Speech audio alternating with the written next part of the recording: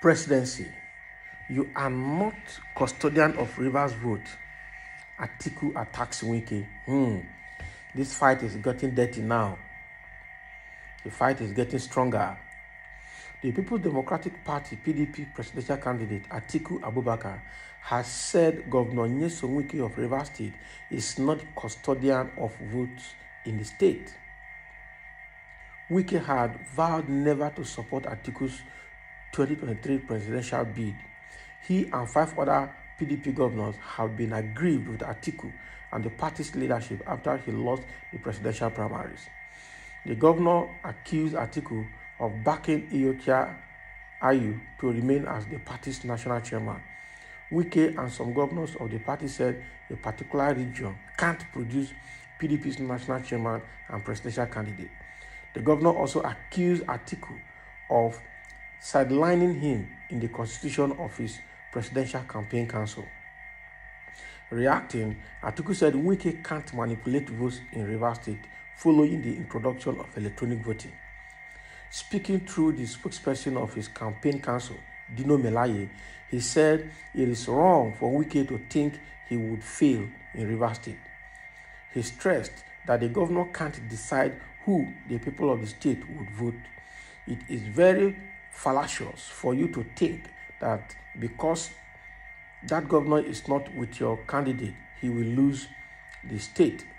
I will cast your mind back to a day when you sat down and wrote results for a state. We are not in that era any longer. With the advent of BVS and electronic transmission of results, in Rivers State, for example, Governor Wike is not the custodian, or he is not to appropriate the votes of Rivers. So if you now go to elections as it is now, with electoral reforms, the grassroots matters, the electorate matters, the youth and women matter. That is why Atiku is speaking directly to the conscience of the electorate, Melaye told Channels TV. Not a small thing.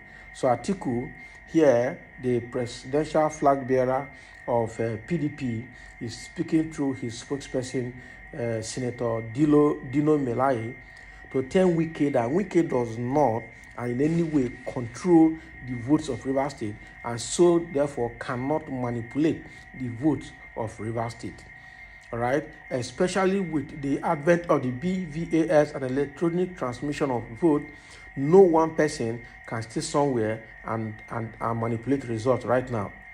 And he is trying to tell Wike that he could cast his mind back to a time in the past where somebody could just sit down and mark voters card,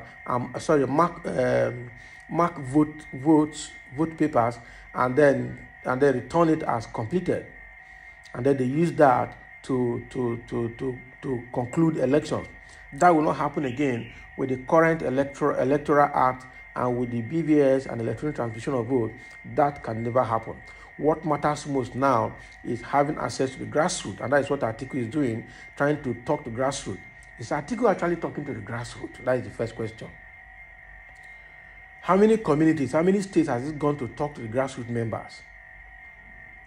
Because all of them are believing that with the money they have, they can buy this vote from anybody. They can buy anybody. That is the confidence they have.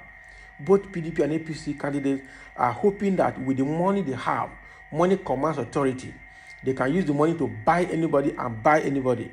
And that is why there's an allegation now that the big political wigs have started buying the ICT staff of the INEC on how they are going to rig the election directly from the computer. So rather than transmitting the election results straight from the polling unit, they want to go to back-end collation centers where only the ICTs will be working, to go there and manipulate the numbers. That allegation has come up since yesterday morning, and nobody has refuted it. Even INEC has not come out to say anything about it. All right? So, and that is what APC and PDP are believing that they will do. But now the feud between between Atiku and Wike in Rivers State is getting messier, as now the party is now dumping Wike and telling him to hell with you. We have tried to make peace with you and we cannot make it, so go your way, we go our way, we move on. That's what Atiku is saying. We move on. So if you have refused reconciliation, so be it. Now they're coming back to let him know that irrespective of his level of bitterness, he does not custody the votes of the River State. And he cannot manipulate it either because of the current provisions of the BVS and electronic transmission. So in other words, they're telling Atiku, they're telling Wike, go your way, go and do your worst. There's nothing you can do about it. Already, from my own submission, these parties are gradually falling apart, giving way for a better Nigeria. I know that getting very close to the election period, they will all eat themselves out of the pathway, so that a more credible person and a more credible party will take over the leadership of the country and deliver the kind of governance that everybody is yearning for. So we've got some comments here from few persons. One person said Wike had bad activities of PDP in South-South, and Wike's movement is huge among the common man in the South-South and Southeast, because we believe he is fighting against Fulanization agenda. As far as the South-South is concerned, PDP is unpopular among the common man. So what are they trying to tell us? Has Wike decamped from PDP to another particular political party? Or are they telling us that rumor that is, though it's in PDP but is working for APC, are you saying that is correct? So it doesn't mean that Wike is gradually destroying PDP in the South so he can entrench APC in River State and other states? And do you think that will work? Right? And when you say Wike is fighting against Fulanization, are you sure he's fighting against Fulanization? Because he spent his money buying the northern delegates in PDP, hoping that he will win the presidential primaries of PDP. Unfortunately, at the dying minute, Tambuwal of Sokoto sabotaged him. After aligning with him and agreeing with him during the primaries, Tambuwal, the Sokoto state governor, sabotaged him and then stepped down for Atiku. That is northern politics they played on him. All the money he spent in North, all the River State money he took to the North to do good face and to buy the delegates, all of them are lost. And that is why he's badly aggrieved. He actually got the disappointment of the highest order. He was hit below belt by the Northern Caliphate. And now he's crying, and somebody is coming here to tell us that he's fighting against Fulanization. If he had won the primaries, what could he have done to stop Fulanization when he was already aligning with the Hausas to win the whole election process and then to also do their bid? Because Hausas will not support you until you sign a pact with them. So he's not fighting the Fulanization. Somebody is saying Wike cannot and has not backed PDP activities in the South. In the South, we can understand when APC or somebody is calling obedience are talking. Wait and see when elections come. So somebody is countering the first comment that Wike has not and cannot bar the activity of PDP in the South. But that is true. He only has authority in his states, and that is if he has the absolute authority as well. He cannot come to other PDP states like Delta State to come and tell the Deltans what happens there. Even the governor of Delta State, Tukowa, is struggling to put the state together now. So he cannot even control the state. The PDP in Delta is also in a mess. Right? Somebody is saying, I suppose a child wrote this comment because it is completely senseless. And so what comment are you saying? All right?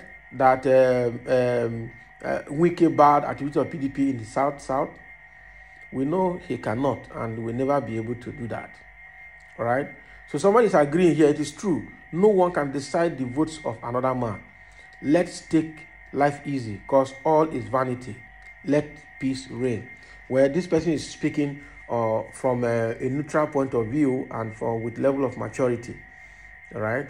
But it's just that the unfortunate thing here is that the spokespersons of both PDP and APC can never keep quiet. They will continue to cause confusion.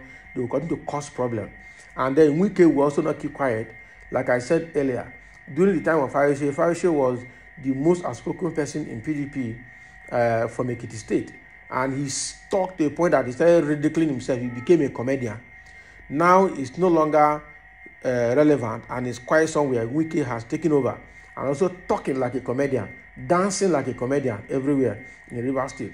Now he's more of a comedian than a governor in Rivers State, simply because the northern oligarchy, the northern caliphate, just hit him below belt during the PDP primaries, and is badly aggrieved because he had lost time, lost energy, lost the Rivers State resources that he used to buy the northerners to support him during the PDP primaries, but he lost all of them.